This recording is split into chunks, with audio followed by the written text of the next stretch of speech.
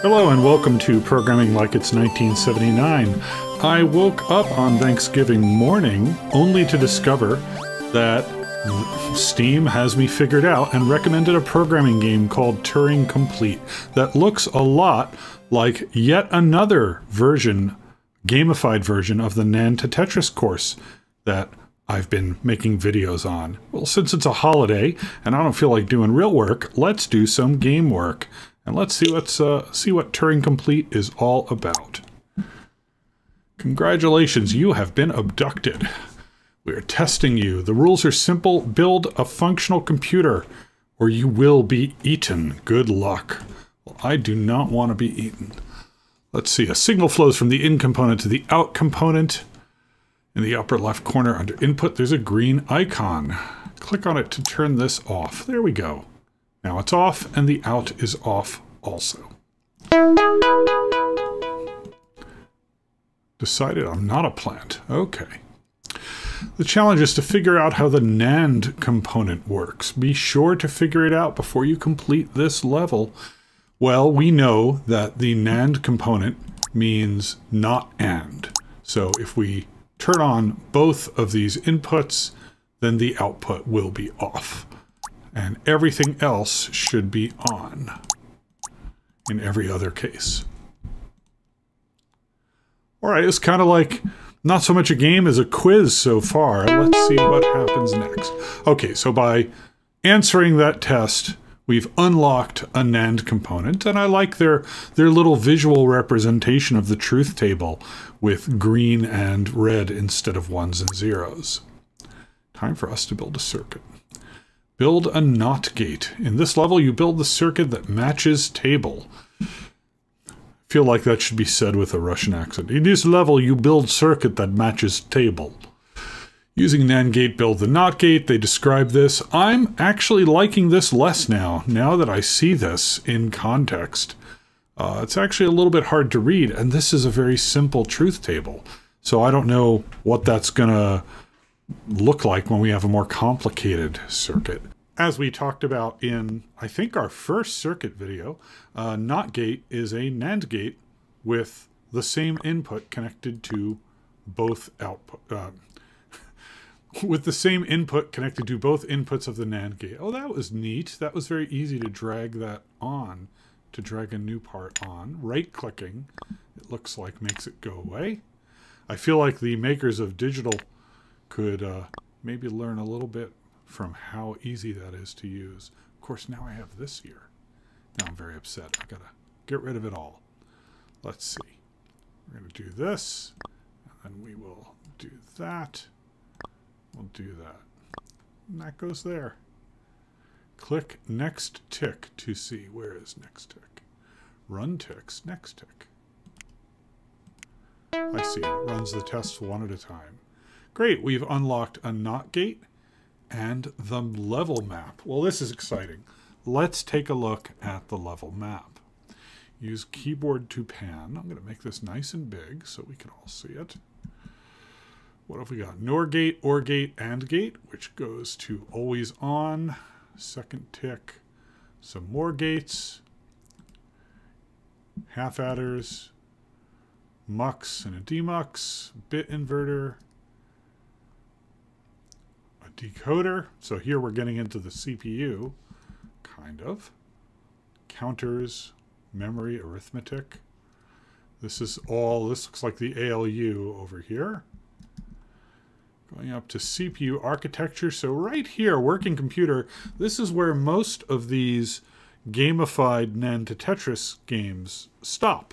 So nandgame.com, for example, stops here. MHRD stops here. Someone did a version of this on GitHub that was kind of a cookie clicker type game. Stopped there. But this game looks like it goes on into adding assembly language programming, and it looks like you're actually writing a few real programs. So I'm kind of excited by that. More CPU architecture, functions, and assembly language challenges. Oh, I gotta tell you, I don't know that I'm going to love the game, but I'm excited by its ambition. So let's start with the AND gate. I think that should be. Now they're comparing me to an elephant. Okay, so what happens with an AND gate? I think an AND gate is just the inverse of the NAND gate. It's actually not the most efficient way to make one, but I don't care. Let's see, step through. Yep, great. So that unlocks our AND component. Oh, so this is... Okay, so we actually don't have the AND gate for use here. They were clearly assuming that that we do these left to right. You should be happy you get to participate in glorious tests. Okay, oh, very advanced people from the galactic civilization. All right, an OR gate. What is an OR gate? If I recall correctly... Or can I put this on top of that? No. An OR gate is kind of visually the inverse of the AND gate. I know that's a very sloppy way to describe it, but we're going to put the NOT gates before the AND. Is that right? That's right. NOR gate. Now this one is interesting. I don't know that I've ever built a NOR gate. I like their little comedy routines here. They're cute. Okay. I've never built a NOR gate out of a NAND gate. So that's going to be interesting. I'm sure it won't be too difficult. So what is a NOR gate? A NOR gate is on when both inputs are false. And in every other situation, it is off. So that is kind of an OR that's been inverted, right? So we're going to make something that looks exactly like our OR gate did. I'll go there, that'll go there, and then we're going to invert it, right? This will be on if either of the inputs is on. And then we're going to invert it so it is off. Yay! All right, what do we got here? Always on. Create a circuit that is always on. Well, let's see. So our input can be on or it can be off. So if our circuit is on, then that will work. And if our circuit is off, then a NOT gate.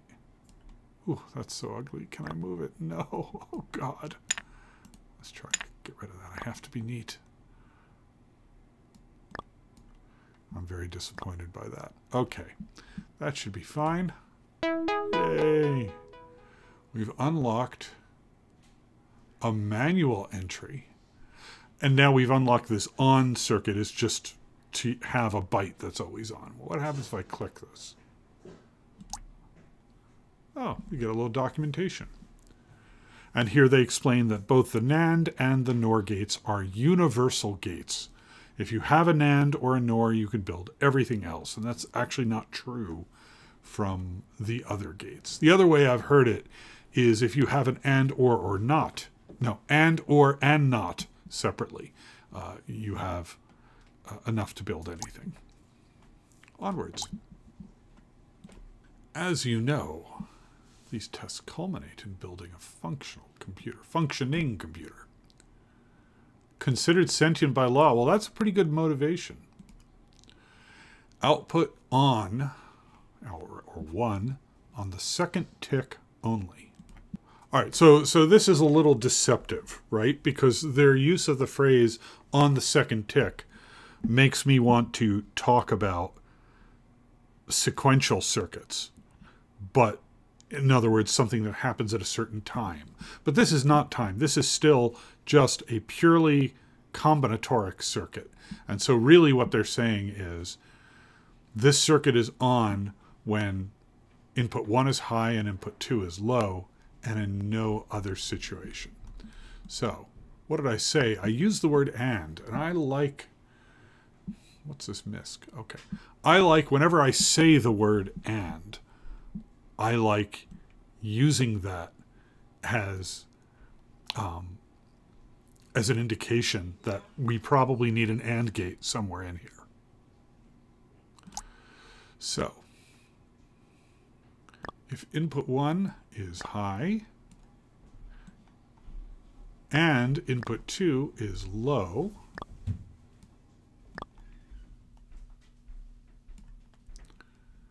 then this is going to be high. And I'm going to use this OR just as a way to... You know, I don't need that at all. I don't need that at all. How do I get rid of it? Right click? I think that's it. I think that might be the sum total of the logic. Let's see if that's correct. Yes, it was. Yay. And we've now unlocked a tip. You can select a component with its pins by double-clicking it. Okay. I really dislike that they're calling this second or third tick because it's not time-based. This level is difficult, so don't be discouraged. I'll try not to be discouraged, Mom. All right, so what are we doing? So if I recall correctly, the thing with an XOR gate is that if both of these are on, then we don't want, right? I am, by the way, not worried about efficiency even a little bit. So can I cross here? What happens there? That looks like it maintains the separation, so I'm going to try that. Okay, so that goes there. And or. So if either of these is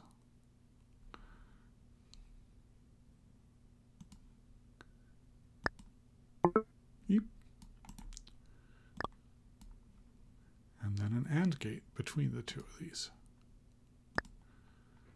I don't think XOR is that difficult, is it really? I'd love to hear in the comments from you. Do you think XOR is a difficult concept?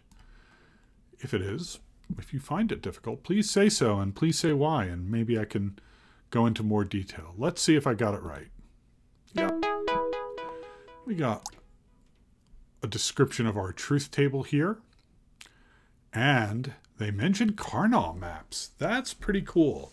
So I love games like this. The other game that does a lot of this is a machine learning game called While True Learn that very heavily calls out to Wikipedia to teach you things, basically, or to recommend that you go learn things yourself. The other game that did this a lot, to the point where it had no manual, it just said go read a bunch of Wikipedia pages, was the Zachtronics game Constructor, which was a flash game that you really can't find anymore easily. Online profile. Find it in the main menu. Oh, I see. I can have a profile now. Well, maybe I'll do that between videos. Let's go on and do a little more. So create an OR gate with 3 inputs. That is very easy. We're just going to do this. And as I said, life is too short for me to worry about efficiency here, so I'm not going to.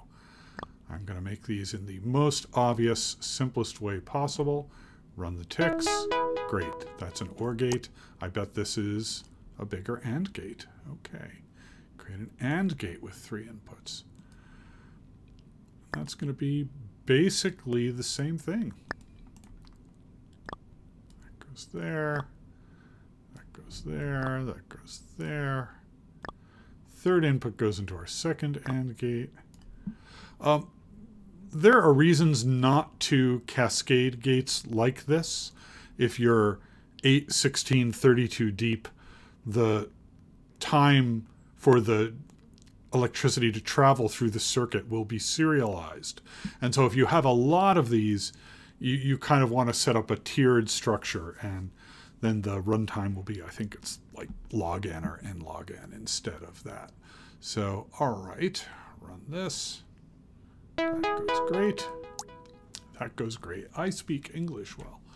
XNOR. Create the inverse XOR gate, also known as XNOR. You know, I'm not even going to look at the truth table. I'm going to be very sloppy here because they called it the inverse XOR gate. So without even reading the truth table, can't I put down an XOR gate and then put down an inverter? I'm giving you a window into my sloppy way of thinking. Yes. It's kind of funny how we solve these problems. I've had people ask questions in the comments, like, how did you figure out to do this way? And the answer differs depending on the problem. Sometimes you actually do take a very algorithmic approach to particularly gate design if you're using something like a Karnaugh map. Other times it's you're using a heuristic, you're using instinct, and that's not a very satisfying answer, right? It's not a very engineering focused answer. But I think that's how we as humans deal with complexity, is to try and squint our eyes and see what kind of disappears from view, and are we left with just the essentials by doing that. And in this case, that worked out great. If you tell me that the XOR gate is the XNOR gate is the inverse of the XOR gate, and I have an inverter, I now don't even have to look at the truth table unless your words were incorrect. All right, so that completes all of the basic logic section of this game, Turing Complete. It looks like starting in the next episode, we're going to get into some arithmetic and some, I think I saw an adder here, an input selector. So the next one's going to be a little more involved than this. But I don't know. I find this is a cute little game. It cost me 20 bucks. I think at this point, it's early days. I'm feeling this was 20 bucks well spent. And I encourage you to check it out yourself if you're curious. This has been Programming Like It's 1979. Thanks for watching.